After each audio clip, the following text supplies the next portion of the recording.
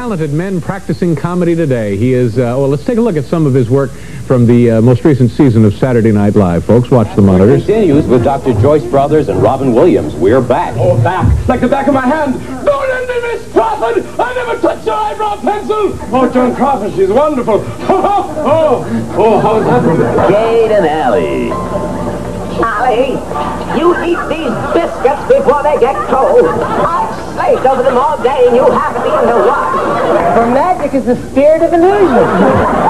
An illusion can be... Tomorrow's my triangle lesson. And to be unprepared would seem hardly decent, you know.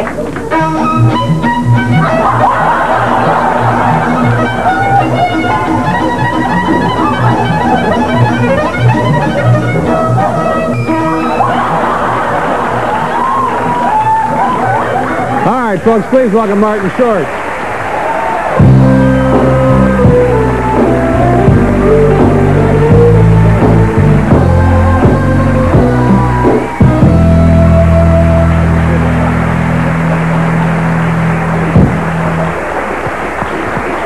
Hello. Martin Short, Elaine Siegel. Elaine? It's lovely to meet you. Good to see you again. Is this like a balcony scene? You know, she was endorsed by Rabbi Kleinman. I didn't know that. That's a very, very nice girl to be up there all throughout. Yes, it is. Nice to see you Nice again. to see you, You're just back from vacation. Where does a major star like yourself go on vacation? I went to Jamaica month. I was 2 weeks in Jamaica month. Did you enjoy that? Well, I wasn't there long enough to pick up the accent, but I was there for just resting and visiting friends friends of mine were doing a movie there. Who are the friends? Well, Robin Williams and Peter, well, not Peter O'Toole, I don't know Pete. But, although I did meet him. I went up to Pete, and I went up to Mr. O'Toole, and I said, you know, just a pleasure to meet you. I've admired you my whole life. You're such a major star. And he said, oh, aren't you sweet? Be a dear and find out what happened to that coffee, won't you? So you got the feeling he really wasn't sure who he was. Well, I don't know. I mean, we exchanged addresses. There was a promise of letter writing, but I'm not going to wait. Yeah. But also Eugene Levy was in this film, and Joe Flaherty, and Andrew Martin, and you mentioned Robin Williams was there, but he wasn't on vacation. He was working in the film, right? Yes, Robin was working. Yeah, it's hard for me to imagine Robin Williams taking a vacation. Well, there were days when, you know, there were Sundays off, and you'd see Robin kind of on a surfboard. Oh, Martin, look at me, I'm sailing. Oh, sail at Macy's. Oh, the concept. We'll talk later.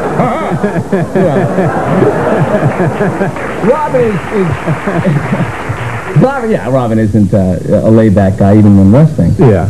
But we were staying in this beautiful hotel, the Trident Hotel, which was kind of a 30s overhead fan thing, and the feeling that, I mean, Noel Coward supposedly had spent a lot of time there, in fact, on quiet nights, you could almost, if you listen carefully enough, hear him saying, find out the name of the tall one. I mean, what I'm saying is that I mean, wicker, a lot of wicker. Yeah, a lot of wicker, ceiling fans, a lot of stucco, white or pink stucco, that kind of thing? Well, in Noel's room, we didn't see that, but in my room, it was white stucco. Yeah. And it was very, very, we had a great time. Which of the folks that you did on your show, Saturday Night Live, over the year, did you, and I know the answer to this already, because when we played the tape, Ed Grimley got the biggest response. Yeah, well, Ed well, what got funny is that midway through the year, I started getting a lot of letters from people who were doing Ed's hairdo. They would send pictures. In fact, I sent, this is from Littleton, Colorado. Andrew Rippey. Andrew sent me some pictures here. Right there. But you can just, This is Andrew, a viewer doing his... Yeah, it's just, It looks like he's done it up special for the holidays, obviously. Yeah. Let's see this one. What is Andrew doing here? You can really take your pick. But I got a picture from a priest with his hair up. Yeah. He had the white collar and the black, and just the notion of him in the confessional booth was frightening. You must relieve yourself of your sins, for to have sins are far from decent amongst us. Well, not making you go mental. I mean, just the notion of that is a little mind-boggling. Let me show you one more picture of Andrew here, and then we'll see if we can't talk his parents into having him checked. There he is. Yeah! We have to do a commercial. We'll be right back here with Martin Short on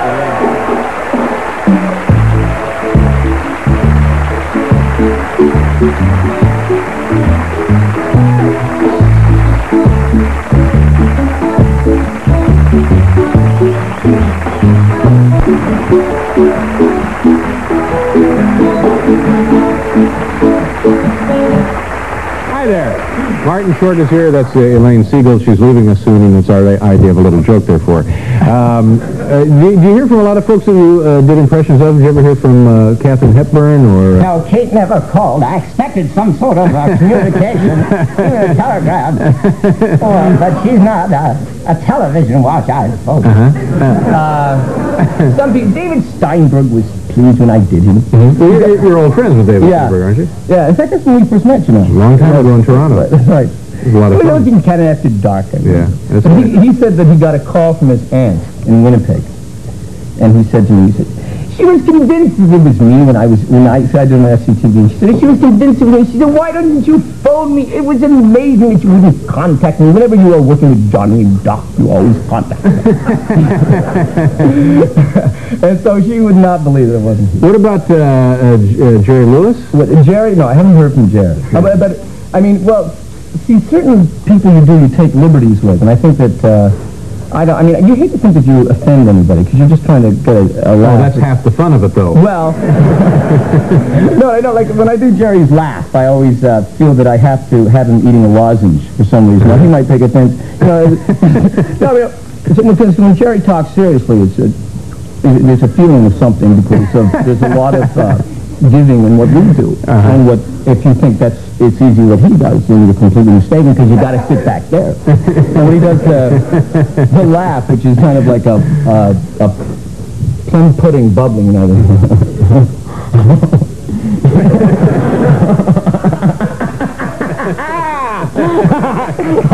Oh, lozenge. Do you need that lozenge? Yes, the lozenge. You can't do it without the lozenge. You can't finish the bit without the lozenge. No. We're going to take a look at some videotape here. What are we looking at here? This is not an impersonation, but a character, an original character. This is an original character. Tell them who this is. This is a character, a piece, 60 Minutes takeoff we did, written by Christopher Guest, Billy Crystal, Harry Shearer, and I, where Harry Shearer plays Mike Wallace, investigating the illegal influx of like counterfeit joke gag articles that are... novelty items? Yeah, not supposed to be in the American market. Whoopee cushions that explode. They're faulty. Noses that leave bad rashes for months. And it turns out to be a Chinese businessman who's done it, named Pingy Lee. And Pingy won't speak to Mike Wallace, but his very defensive attorney, Nathan Thurm, does speak to him. So this will be Nathan Thurm. Nathan Thurm. Okay. Nathan Thurm on 60 Minutes. Watch the monitor. Elaine, can you see a monitor up there? I can. Okay, good. Nathan Thurm. Nathan Thurm. That's terrific. What now? Are you going to be on the show this fall, coming back for another season? I don't know. There's a lot of... A lot of what? Let's straighten it out right here. What's a lot of what? There's a lot of things that aren't, I don't know. You know, are you going to be here 3 years from now, let's say? Oh, geez. 4 years from now, will you be behind this desk? But I'm not saying 4 years. I'm just saying next fall the show will be back on, and everybody tunes in to see Ed Grimley and Nathan Thurm and so on and so forth, and we'll want to see you. Now, are you going to be there? Depends on the money. Well... No, that's not true. No, I actually, I don't know. I don't know who's involved in the cast, you know. I mean... Other circumstances, and... Yeah. Well, I hope it works out, and I know that everybody who enjoys your work hope it works out, and it would be a shame if there was a show that you weren't on. What a nice yeah, but that didn't sound right, did it? No, well... But you know what I'm saying. From the heart, it was beautiful. All right. Yeah. Have a good summer. Thank you, David. Nice to see you again, Martin. Nice to see you. We have to go here for station identification. We'll be right back.